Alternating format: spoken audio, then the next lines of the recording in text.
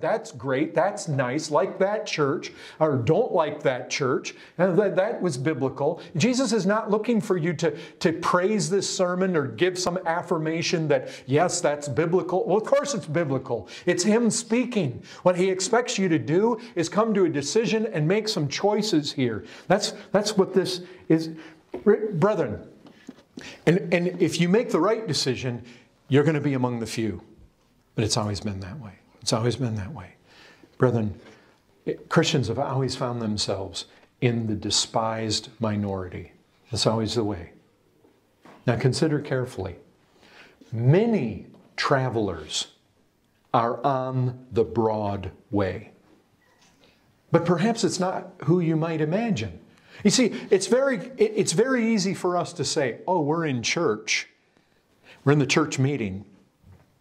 And there's lots of people out there. Masses and multitudes. We're few compared to them. I recognize we can look at things that way, and that's not totally I mean, yes, people that don't even identify with God's people, of course we know where they're at. But the people in these pairs all the way through here are not such as you might think at first notice, or first glance. This is not the godless masses. I mean, just look here. Verse 15, beware of false prophets who come to you in sheep's clothing, but inwardly are ravenous wolves. And basically he breaks all this down into there's two types. There's a healthy tree and there's a diseased tree. And there's good fruit and there's bad fruit. But do you recognize what he's dealing with here? He's dealing with people that look like sheep.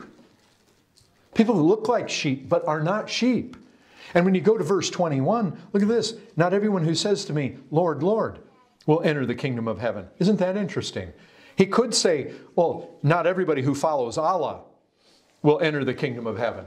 No. You see what he says? Not everybody who uses my name. Not everybody who relates to me and talks Jesus Christ talk. You see, that's what he's saying. But we got people that are using the lingo. These are people that are in the church. These are people that are among professing Christians. These are would-be followers. And they're using his name, Lord, Lord. And you see what they did. They say on that day, verse 22, many are going to say to me, Lord, Lord, did we not? See, Lord, Lord, not just Lord, it's double. It's like, it's profound, it's emphasized. Did we not prophesy? See, we were doing things. Lord, we were doing these religious things. We prophesied, we cast out demons in your name. You notice that? It's always in his name, in your name. This wasn't done in the name of some Hindu god. This was done in the name of Jesus Christ, in your name. We did mighty works in your name. And then he says, I don't know who you are. I don't know you. You are a worker of lawlessness. You say, wait a second. We prophesied. We did mighty works. We take the Lord's Supper. We came to church meetings. He said, I never knew you. You see who he's talking about here. And when you go on to verse 24, everyone who hears these words of mine and does them, over against verse 26, everyone who hears these words of mine and does not do them, you recognize who these people are. These people are sitting under the preaching. These are people that have listened to the sermons from the Sermon on the Mount. You see, he is not interested in whether people come and hear the preached sermon. He's interested in whether you actually have a living faith that clings to the Christ and to the truth that he proclaims. You see, your faith is nothing if it doesn't hear these words and say, yes, Lord. I believe you are King and you are Lord and you are God and you are the only Savior. I believe you came from heaven. I believe you came with the truth. I believe these words are from God. I believe this is the way to eternal life. And I am not going anywhere else. I may be weak. Lord, I see it. Poverty of spirit. But where are we going to go? And you're just like his disciples. You're just like Peter. Where are we going to go, Lord? You have the words of eternal life. We're not going anywhere. I mean, we may fall, we may do this, we may do that, but we're clinging to you. And if you tell us to go through this, if you tell us to enter at this point, we're going in there. Whatever may follow. You see, you follow him no matter what the consequences are. He never guaranteed you wouldn't die, you wouldn't be persecuted. In fact, he said you would be persecuted. And it's very likely you could die. It's not guaranteed. But brethren, this is it. These people, you see who the people are. The many on the broad way. These are religious folk. Some of you. Brethren, there's no question about it. I don't doubt that at all. We have people in this very room right now that are proclaiming to be followers of Christ. And on Judgment Day, there are people in this room that'll go to the right, and there are people in this room that'll go to the left. And there won't be any real mystery about it. When the facts are laid on the table, if you're on the left, it's going to be because you heard. You might have, debated, thought about the truthfulness. You might have said, yeah, that's true. You might have looked at that and appreciated it. You might have done whatever. But you heard it and you did not do it. You were happy with just mechanical religion. And one of the things he said is judge not. There's not to be hypocritical judgment. You were just happy going on and judging. You were just happy going on with the hypocrisy. See, that's really what went behind the scribes and the Pharisees, who had a righteousness that you better have a better one. It was hypocrisy. They appeared to be something on the outside. They appeared to be sheep on the outside, but inwardly, they were altogether something else. Brethren, this is easy religion. The way is easy. This is a broad way, and it's easy. And you know what it says over the top? It says, the sign over the top says, come to heaven the easy way. And the vast majority say, yeah, sign me up. That's what I want. I don't want to go to that terrible hell place. I don't want to suffer for my sin, but I want it easy. Show me the easy way to heaven. And you know what? They look at the sign and they go in with the crowd and they walk with the crowd, but they never really pay attention to where this road goes. This is why God's way can never be discovered by appealing to the majority opinion. Do you hear what I'm saying? The majority, Jesus says, are on the wrong way. Don't appeal to the majority. Don't appeal to the crowd. You see, the few, even, my wife says it. When my wife was growing up, she was not a Christian, and she went to a church, and she said, you know what? There were a few people in the church who were oddballs. She said once she got saved, she recognized they were the true Christians. Brethren, that's so often the way. The majority are always wrong. Because the majority are always on the wrong way. That's clearly, to travel the narrow way. You remember what Paul said. That we were dead in our trespasses and sins, and we were following the course of this world. You see the picture? We were in the stream. We were in the flow of the majority. But what happens?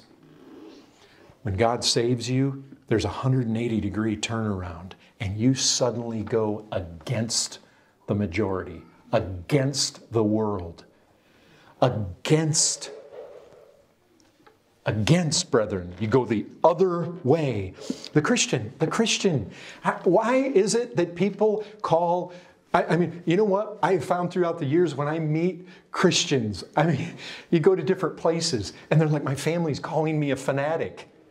That is so common. Brethren, I'll tell you this. You can almost smell the real deal just because you got the majority calling them a fanatic or calling them a cult or calling them this or calling them that. The true Christian is always somebody unusual.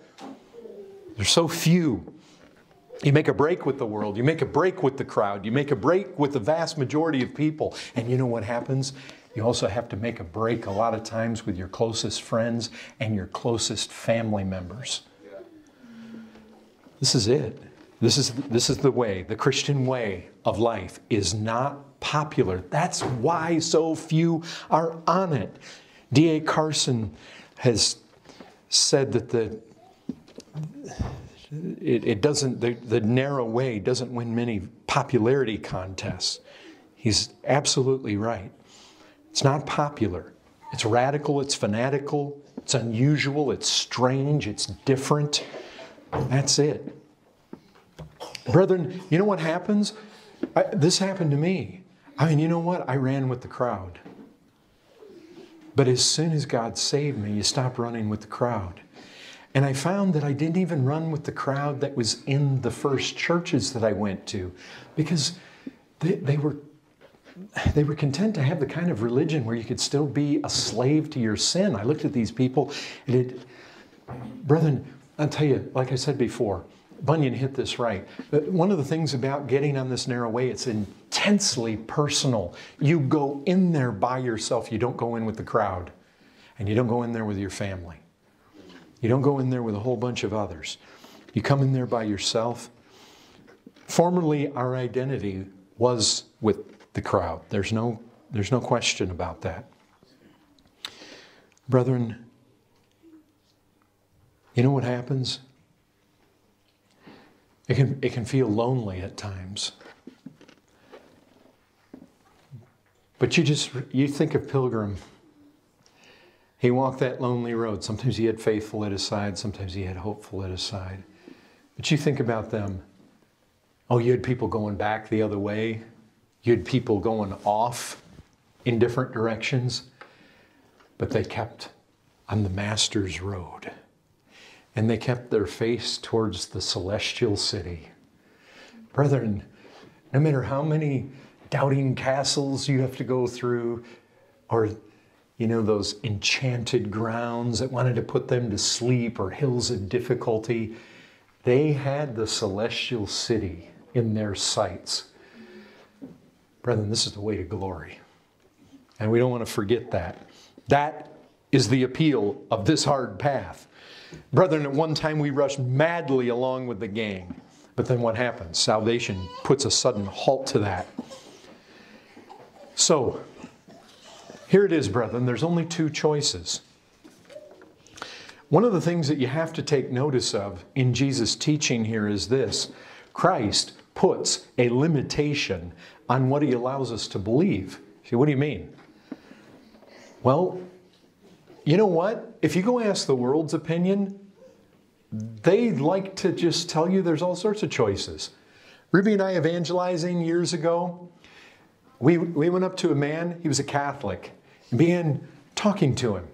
He seemed like the sweetest old man imaginable. We're talking to him about the way to heaven. He said, well, here's his opinion. I think that getting to heaven is like getting to Austin. There's many ways. You drive from San Antonio to Austin. You can take that road over there, that highway, or you can take that highway. I said, no, sir. There's only one way. His fangs came out. This sweet, lovely old man turned into a monster all of a sudden. Brethren, there aren't a lot of ways. Jesus doesn't allow us that.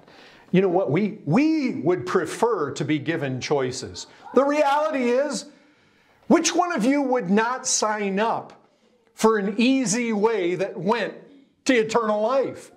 That's the choice we all want.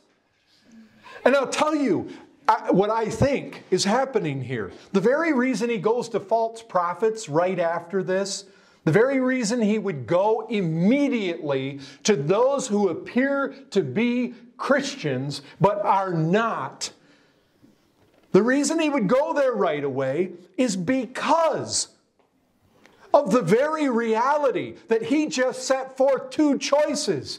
But you know what? Men don't want just two choices. They want a third choice. They want that easy way to heaven. And you know what? There are all sorts of prophets and preachers who are ready to give men that message and to tickle their ears with that. They're everywhere. And I think that's why he goes there just next. We want an easy path that leads to life. Brethren, there's always only been two ways. And there's only been one way that goes to life. And you have two choices. It's been, you can find this all the way through Scripture. Moses said, I call heaven and earth to witness against you today that I have set before you life and death, blessing and curse. Therefore, choose life, that you and your offspring may live. Joshua said it. If it's evil in your eyes to serve the Lord, choose this day whom you will serve. Whether the gods of your fathers served in the region beyond the river, or the gods of the Amorites in whose land you dwell, but as for me and my house, we will serve the Lord. And you remember what it was like on Mount Carmel with Elijah. Elijah came near to all the people and said, how long will you go limping between two different opinions? If the Lord is God, follow him. If Baal, then follow him. You know what? People like to be uncommitted. That's a reality. They love to be uncommitted. That's one of the reasons why I think it's really good for people to verbally commit to wanting to be one of us as a church. I think that's great because people don't like commitment. And Jesus doesn't allow us the comfortable solutions that we might propose. Any easy ways? No, not that. So we need to ask ourselves this. How does a person enter? Because that's what he's really telling us here. Enter by the straight gate, or enter the narrow gate. How do we do that? Well, reality is, we need to recognize this. Jesus is clearly emphasizing that a time for a decision has come. He says, enter by the narrow gate. We need to recognize the absolute nature of the choice before us. Do you hear what I'm saying? We need to recognize the nature of what he is calling us to. If you listen to this sermon and you walk away just basically resolved to improve your life a little bit, you've missed it. That's not what he's calling you to enter. He's not saying, read this sermon and now, try to fix one thing in your life. He hasn't preached this so that you resolve to simply improve a little bit. That's not the decision he's calling us. The choice before us. There's no room for you to set your opinions over against the Lord's in this. He's calling for a radical lifestyle, all out. So we need to ask this, where's the narrow gate? When Evangelist came to Christian in Pilgrim's Progress, he said, do you see that gate over there? And he looked over there and he said, no, I don't see that gate. He said, do you see the light over there? He said, yes, I see the light. He said, keep that light in your eyes and you keep going. What does that mean for us? I mean, for one, that's Bunyan's analogy. But where is this? Jesus says to enter this gate. Where is it? Well, it's not back here somewhere. It's not out those doors. It's where is it? We sit here. This is a spiritual reality. We need to ask ourselves, where is this that we might enter? I mean, the picture that Jesus paints here is nice and everything, but as I sit here in this place at this time, how do you practically enter this place? Well, consider, when Jesus says, enter by the narrow gate, he's clearly calling us to do something. He's calling us to action. This demands a decision. It demands commitment. This isn't something to just read about and be interested in. That's not, and then to become passive because you've got this idea that God is sovereign. And because God's sovereign, God saves who he will. And so I can't really do anything. No, that's not what Jesus is doing. Jesus does not say, okay, preach the sermon, now sit over there and wait for God to zap you and bring you through this narrow gate into this narrow way so that you might end up at life. That's not what he's saying. He appeals to his hearers and he says, you need to enter this gate. Don't be passive about this. Jesus demands to control our lives. You recognize that's what this sermon is about. He said in a parallel to this over in Luke 6, why do you call me Lord, Lord, and do not do the things I say? This is really what we're faced with. You can't just look at this from a distance. Every one of us in this room, we have to deal with the Lord Jesus Christ. Your path takes you to him. You have to deal with him. You have to deal with his words. And if you say, I will not, I'm turning my back. Listen, it's only a matter of time till you come face to face with him. What you want to do is hear him and recognize this is the one before whom I must stand. I have to die. There is a judgment day. My life is short. He is Lord. He is King. He is the only Savior. He came to show us the way. He came to be a voice for God. He came to be truth to us. He came to be the door. That's key. Where's the gate? Christ is the gate. When you say that imagery, it doesn't help me a whole lot more. Because I don't see Christ. And, well, listen, you see him by faith in this book and in what he just got done teaching. That's where you see him. The gate is him. See, it's all got to do with Him. It's got to do with surrendering to Him. It's got to do with hearing His words. It's got to do with believing that He is the one who can save me thoroughly, to make me capable to live a life like this. He's able to take me all the way through this straight gate and down this narrow way. And because He says, follow me, He's saying, I'll never leave you or forsake you. No matter how narrow it gets, I will be there at your side. I will be with you. I will walk with you. I will help you. I will strengthen you. You remember how virtue went out of Him to help heal other people? He's got the healing virtue. He's going to be there with us. That's what this is all about. How do you enter?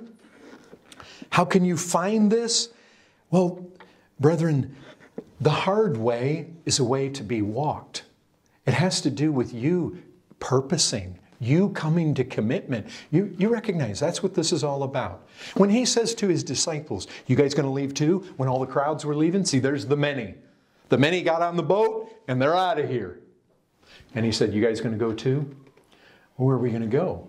You see, that's what He's calling for. He's calling for people that say, no matter how hard this is, where are we going to go? I'm not bailing out on this because you're the Savior. You've got the words of eternal life. I believe you. I believe you who you said you are. I believe you came to do what you said you came to do. I believe that you are my only hope. I'm not going anywhere. I'm going to be just like Levi. You called me to follow you. I'm leaving that tax table and everything that I knew and all the crowds and all my buddies and all my friends and all the world. I'm leaving them behind and I'm following you.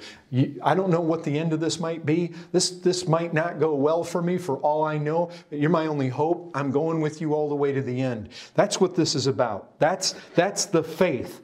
And what He's asking here is, does this govern you? See, when He gets to the end, He says, you got these people over here, and what are they doing? They're hearing and not doing. What He's asking is, when you hear my words, do they govern you? Do they control you? Do you hear my voice? Or is this just some nice religious talk? You heard the sermon, great, you go on your way. Now you think about cars and food and girlfriends and sex and televisions and life and work and the stuff you've got to buy and you're going to go on. Success and where you're heading. Or does His word ring in your ear? Do you think about it all the time? Is this what controls you? This involves a very definite act of me. And it's going to be the result of Him controlling me and my actual decisions, my practice. This involves a very definite act of the will. This calls me to recognize that this is God's truth. Christ calls me to conform. Jesus expects us to say, I'm going to give myself to Him. And to the life that He directs me to live. Come what may. I'm not going to consider the consequences of following Him. I believe in Him. I believe that what He says is true. I believe all that. You know what the psalmist said? The psalmist said, why are you cast down, O my soul? You know, Martin Lloyd-Jones jumped all over that reality about talking to yourself. You know what? That's very healthy. I had John over the other night, and I came to the front door, and I opened it up, and he's out there talking. I thought his kids were out in the car. I said, who are you talking to? He said, I talk to myself. Now, see, some people could look at that and say that's crazy. No, that's Christian. That's what the psalmist did. You're supposed to be talking to yourself. My wife will come sometimes, are you talking to yourself? That can be a sign that something's wrong, but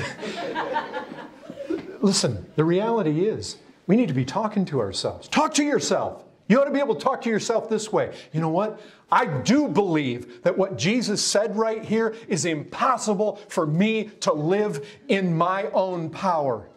I recognize that. But see, that's the nature of poverty of spirit. I can't do this myself. And yet, you know what? He says, I must live this out. So I can't, but I must. Well, how do you do? Lord, I believe that if you're calling me to do something that I know in myself I can't do, that I'm trusting you, that you're going to make up all that I need here to be able to live this out. And I know that even when I fail to do this, you've told me in your word that if I confess my sins, you're faithful and just to forgive, and I have an advocate with the Father. So I'm trusting this. You're going to empower me, but you're also going to walk there with me and be my advocate. I'm following you on this. I know this is going to be a hard road, But you told your disciples that walk this hard road to rejoice and be exceedingly glad. So something about this hard road, and as difficult as it might be right now, the Apostle Paul was led to believe momentary light affliction over against what's at the end of this road. Brethren, I'll tell you, the hard way is the way you want to go. Because what's at the end is an eternal way to glory that you don't want to miss. No matter how hard this way is, it's only momentary. So you want to talk to yourself. You want to remind yourself of these realities. Think. Have I heard His voice in these words? Is this Him? Is this Him speaking? Is He going to... Listen, do you think that the Christ that spoke these words is going to be okay with you hearing them and not really applying them to your life? Just to basically make slight little modifications to your life. Or to say, no. You know what? I've got faith in Him. I don't have faith in myself. I've got faith in Him. He calls me to live this life. I'm going to strive to live this life. I'm going to strive to forgive people. I'm going to strive to love people. Not just, I'm going to strive to do to others what they would do to me. I'm going to strive to be sacrificial. I'm going to strive to lay up my treasure in heaven, not upon this earth. You see, the great masses, you want to follow with the many? Oh yeah, you've got lots of people that want to amass all their wealth. Who are the people that give it all away? The few. Brethren, do you really believe Him? Do you really believe that you can lay up treasure in heaven? You say, yeah, I believe what He says in this word. I believe that if you ask, He's going to give to you. I believe that if you seek, you'll find. I believe. And so you know what it's going to do? It's going to show in your prayer life. You really believe that if you lay up treasure in heaven, that it's really laid up there for you, an eternal weight of glory? You don't want to, do you really believe that it's wise not to lay up treasure here? Well, then you're going to do something about that. You're going to live as though you really believe that. You really believe that you ought to be doing unto others what you want them to do to you? Then you know what? You're going to make some calculated decisions in your life by faith in Him and say, Lord, I'm going to step out. I'm going to do this. I don't know how this is going to work out. I found this. You don't always have to know what the end is. As you start striving to live this life by faith in Him, pleading with Him, crying out to Him, help me to do this, help me to make decisions. You have to ask, do you really believe that He is able to help you to live this life? If you say no, you know what? It's not really what you say. It'll show up in what you do. And see, that's what He says. You got doers and you got people that hear and don't do. And there is a storm coming, folks, and it's going to blow down a lot of houses inside the church. And what's going to happen is, if you sum up the people's lives and you really went back, they played with Scripture. They played with Christ's words. Do you believe Christ died for me? Christ translated me into His own kingdom. Christ released resurrection power when He died on that cross so that I might live to righteousness and die to sin. Do we really believe these things? Brethren, hear His voice. Don't ever forget that on this road there's someone there with you. He says, what? He preaches this. He says, what? Are some of you really going to continue down that easy road? Are some of you so in love with your sin, so in love with having your own way, so in love with your own interpretations of what religion ought to be, or what getting to heaven ought to be? Are you just not amazed by the religious people that you can quote Scripture to? And they're like, well, yeah, I know the Bible says that, but what? Now you want to fill it in with your own opinion? Brethren, do you realize what you're doing when you do that? You're basically saying, no, I am not going to take seriously what's written in this book and what the Lord Jesus Christ, And you see, that's the problem. People say, Lord, Lord, but they don't do the will of the Father. Are you going to say, Lord, Lord, and then not do His will? You see, that's what He's calling us to do in this sermon. Brethren, we're not playing around here. True faith, I'm not saying you enter through that gate to save yourself. I'm saying this, that if Christ has so spoken to you that you hear His voice, then you want to go through that gate. You want to walk that straight way. You want to go down that path. That's not you saving yourself. That's every indication that He's speaking to you and that He's at work there. But if you're just to slough this off and walk on, brethren, we show that we've heard the voice of the Son of Man when He says enter, by the very fact that we say, yes, Lord, and we enter. You see, the natural person does not accept the things of the Spirit of God. They're folly to him. He's not able to understand them. They're spiritually discerned. Are you decided? This is the question. Are you all out decided for the way of life? Have you committed yourself to it? Have you made your choice? You know, there was a day, one of the messages I preached at the fellowship conference there in Denton, Texas, I preached on the fact that, you know, the church fathers, many of the Christians that we love, we talk about, we read about, you know, there was a day when people made covenants with the Lord. And in one of the messages that I did there at the fellowship conference, I brought out that reality, just how good that is to make commitments, to be a committed people, to be determined. God helping you, of course. You can't do this in your own strength. But is this what you're endeavoring after? Is this life what you're really striving for? Is this the life you're hungering and thirsting after? Will you dare say, this sounds too Arminian? This sounds too much like it involves my own will. But brother, it's no more heresy than Moses saying, choose this day life or death. There's no more than that. He says, therefore choose life. Or Joshua says, choose this day whom you're going to serve. Or Elijah saying, stop limping between two opinions. Brethren, I'm going to say this to you.